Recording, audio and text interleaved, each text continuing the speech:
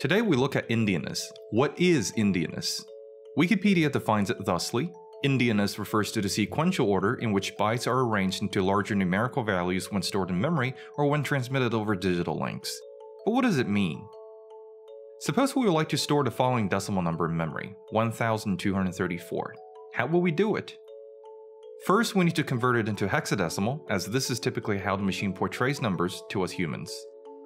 In a C language, a signed integer takes up 4 bytes of space regardless of the actual size of the number. There are exceptions to this, which we'll disregard in this video. Now the question becomes, how do we fit those 4 bytes in memory?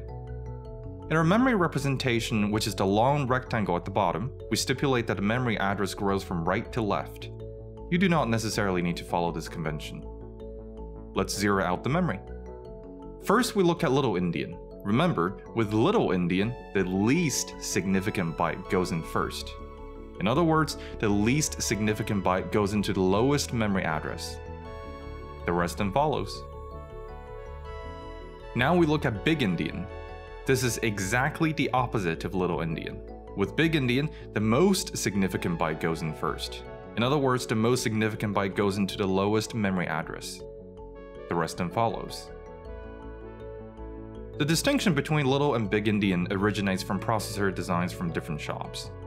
Today, little endian is widely used by Intel and AMD processors running the x86 instruction set.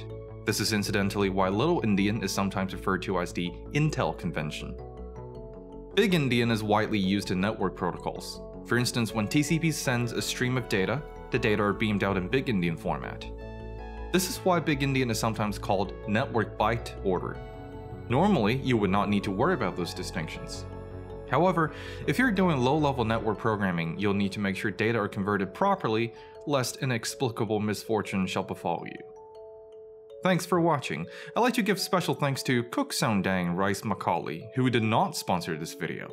Many bottles of this delicious fermented rice drink were consumed during the making of this video.